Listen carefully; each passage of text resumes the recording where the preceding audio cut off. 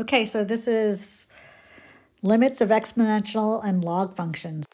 So the graph of e to the x, if you don't know it, it's pretty easy to graph. You plug in 0, you get e to the 0 is 1. So you plug in 0, you get e to the 0 is 1. Plug in positive numbers, e to the 1, e to the 2, e to the 3, it goes up pretty quickly. And then we can see if we plug in negative numbers, you get fractions, reciprocals, which tend to 0 pretty quickly too. So we can see here. So with this picture, the limits come pretty easy. You can see the graph does something different on each end. So as x is approaching negative infinity, we can see the y value is approaching 0. And this one, as x is approaching infinity, it's going to positive infinity. Now the inverse. Logs and exponentials are inverses of each other. So right off the bat, we know the domain and range are exchanged. Domain is the range, and the range is the domain. Also, an asymptote at y equals 0 makes an asymptote at x equals 0. So down here, instead of here, it's here. At this point here is 0, 1. This is 1, 0. X and y exchanged. So now we can see here, it's positive infinity.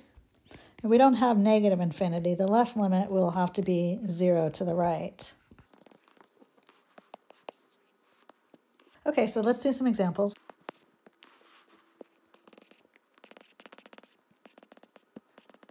So when you plug in infinity, we do get infinity on top, infinity on the bottom. You can see here, e to the infinity will be infinity plus 1. So this is indeterminate, just like 0 over 0. So we have a little bit of work to do. Since this is going to infinity, we can use our rule. Let's divide top and bottom by the power in the denominator. So let's divide top and bottom by 1 over e to the x and distribute.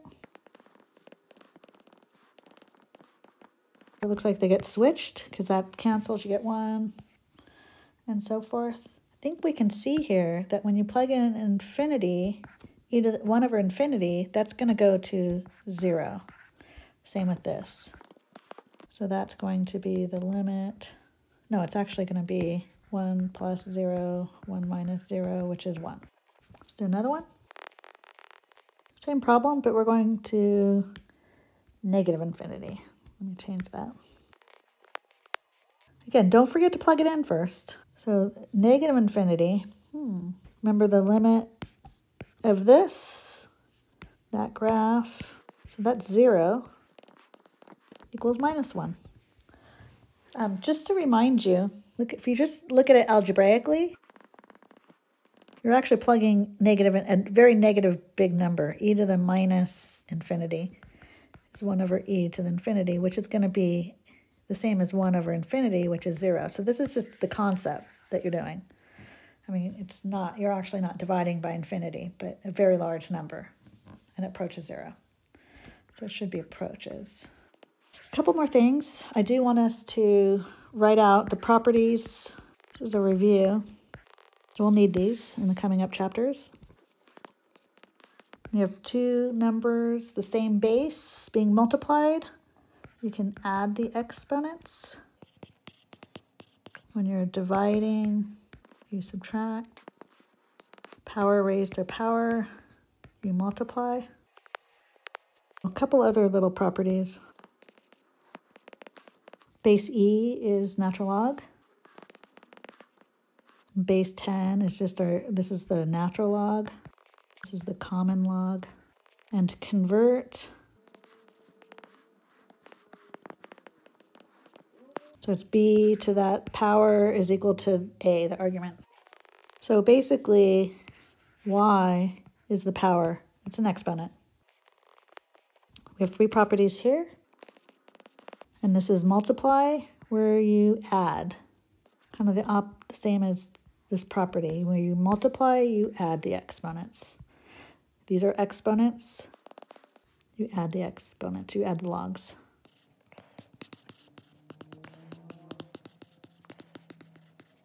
divide, you subtract. And if I have power to power that is to the x, we can bring that power in the front. We multiply. I have one more example. Okay, so we want to find this limit using the u sub, since we do have this 1 over x here. So we're going to convert it from x's to u's. That's going to be e to the u. That's simple enough. But we need to figure out what this u is, because we need to switch. So we take our sub, and as x goes 0 from the left, u goes to where? That's what that answer is. A graph sometimes helps. So here's the graph. And this is 0 from the left. So here's 0 from the left. We can see is negative infinity. So this is negative infinity. Like I said, it's going to negative infinity there. So now it's e to the negative infinity, which is 0. Now we're looking at this graph, which is 0, negative infinity. Again, plug in negative infinity. It's e to the negative infinity, 1 over infinity. 1 over a big number is 0. Okay, thanks again for watching.